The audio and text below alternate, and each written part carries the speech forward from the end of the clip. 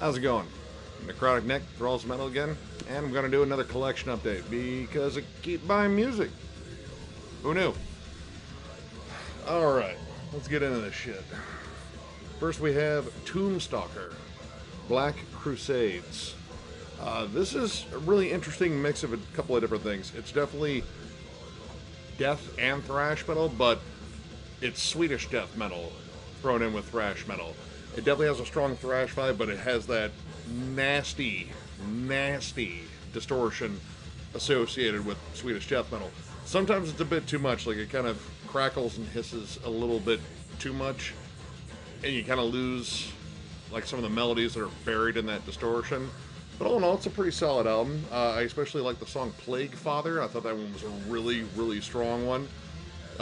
Good stuff. It was out on Shadow Kingdom Records. Came out in 2015. I think this is their only full length. Check it out. It's a pretty solid listen. Vomitory Redemption. This is the Metal Blade reissue from this year, I believe, or maybe last year. Could be wrong.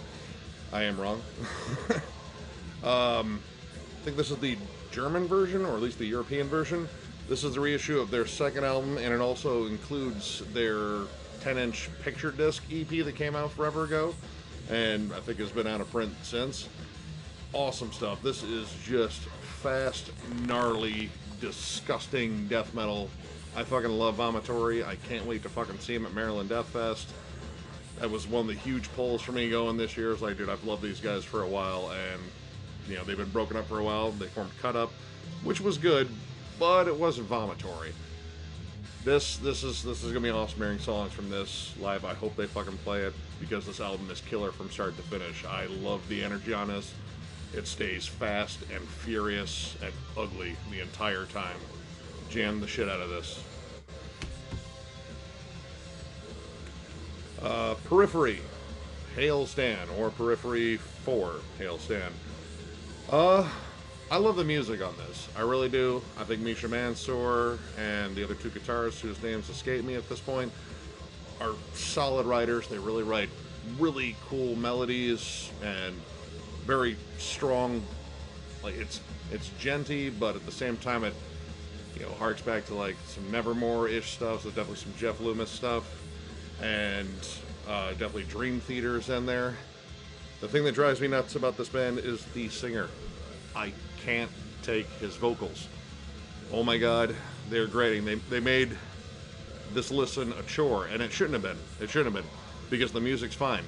The only song I thought actually fit the vocals was It's Only Smiles, because it sounds like something a token Warped Tour band would throw out as a radio single. It reminds me of, like, you know, the early 2000s, like, kind of emo, post-hardcore push, like Victory Records was throwing out everything like that, and they had those uber high vocals that were real squealy, and I can't do it. I can't do his vocals. If this was an instrumental, I would have loved the shit out of it. But, you know, if you're into that, definitely check them out. I mean, I'm sure a lot of people know who Periphery are. Check them out. That's just my opinion. Incantation, Upon the Throne of the Apocalypse. This is the new reissue of the demos that would become Immortal Throne of the Nazarene, which came out in 1994. This is awesome. I mean, I own Immortal Throne of the Nazarene. I fucking love that album.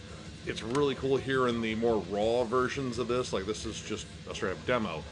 These versions are much harsher sounding, and they have that awesome jammed in studio feel. Like, it feels like just like a private live show almost. This is exactly what you get live right here. It's just gnarly. It just beats the shit out of you, and it's awesome. Fucking love Incantation, one of my favorite death metal bands. They continue to be awesome, and I can't wait for an actual new studio album from them. Fractal Universe, and this is Rhizomes of Insanity. This is really good, kind of melodic tech death. It's not like melodic tech death in the sense like Elegians is. This isn't all 4/4 time. There's a lot of real techie, like polyrhythms in there. Really interesting guitar work. It's definitely genty, but you feel like echoes of even bands like Necrotic just popped in here. And there's cool melodic passages in there. There's even some clean vocals. You even have these weird kind of like little chanty light vocals that come in, and it's strange. It kind of reminds me of like stuff like Yes and Gentle Giant, which is definitely not metal, but a huge influence on prog. Really, really good. I just really dig this. The opening track, Oniric Realizations, fantastic. That pretty much just sets the pace for the entire album. It just gives you what you're going to get throughout. And pretty much stays the course of that. There are a couple songs I didn't get into because sometimes they kind of missed the mark on the chorus. But for the most part, you're just being dazzled by really intricate technical play, but it's also melodic and catchy, which is that perfect balance I try to look for in tech metal. Good release. I gotta check out more of this stuff. Apparently I think they have another album. I'm gonna have to check it out. Fatal Curse, Breaking the Trance. This is a throwback heavy metal band, like very much in the vein of like Iron Maiden or Angel Witch, or even more recent acts like Enforcer. Really good music. I dig it. It has that old school heavy metal feel, strong riffs, really cool lead melodies. The one thing it's kind of missing is the vocals. They're really not powerful enough to carry the music itself. Generally, when I look for like a classic heavy metal sound, they have to have that vocalist whose vocals soar above the music. These vocals kind of just hover. They sound real strained at certain points, especially when they're trying to deliver like a real powerful chorus. It just kind of misses the mark.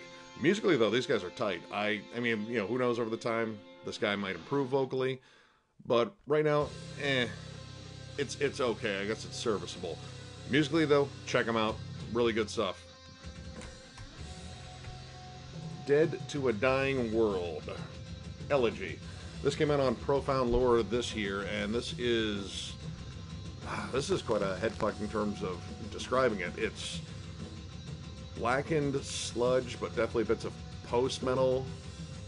It also includes a lot of strings and orchestral elements. They have a violinist in this, I believe a celloist too.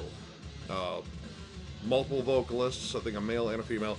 It's really just this dense layered sound, and man, they definitely get that doomy atmosphere too, because it's definitely parts doom in here. I would not listen to this when I'm depressed, because this music is sullen as fuck. It doesn't really matter what they're singing about, it just feels oppressive. But it's really good and really well written. It has some real, like, kind of atmospheric moments, maybe bordering on shoegazy in some parts, kind of remind me of Alcest, but it didn't labor that point for too long like, shoegaze or black gaze bands do. Really solid writing on this. I dig this. I'm definitely gonna have to jam it more, just, not when I want to feel happy. Damnation Hammer. I picked this up on a whim at a record store, No Noise Records, and it's an interesting mix of different things. It definitely has sludge metal parts, that, like, riff-wise, it definitely reminds me of Crowbar in parts, which, Kurt Winstein is an incredible riff guy, always has been. And then it also has like almost Candlemass-like moments, so you get a little bit more of that traditional, like, epic doom sound. What misses, again, unfortunately, kind of the theme, is the vocals on this, because it just sounds like he's just saying whatever comes to his mind. The cadences don't stick in your mind. They seem almost improvised. And that kind of drives me nuts, because you want to get in, while you're in the rhythm of a song, like a good chunky riff you're banging your head, you kind of want to have a vocal part that goes with it. And it just often misses the mark, and, some of the choruses don't really deliver a big punch, like an anthemic punch you want to sing along with. But once again, riff-wise, Jesus Christ, these guys are good. Tons of heavy, chunky riffs left and right. Like I said, that fierce Crowbar vibe kept me going through it. I'm going to give it more listens, but so far it's okay. I dig it, but it's missing some pieces to really get me into it.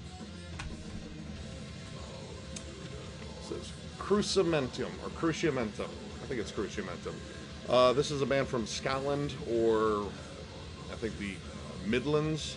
I don't know, it was kind of vague on Encyclopedia Metalum in terms of where they were from, but I know they were awesome old school death metal. This is an EP that came out on Nuclear Winter Records. Really good, start to finish. Like, most of the songs are pretty long on this, so you definitely get, you know, a very full album out of this EP. Really awesome, like, it's kind of death doomy in parts.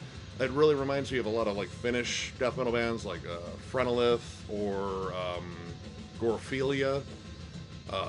Definitely has a lot of that, and it just such heavy, dense atmosphere. The vocals are very much on par with a band like Tomb Mold, so you're gonna get that big cavernous howl, that low roar. Really good stuff. I love the writing on this.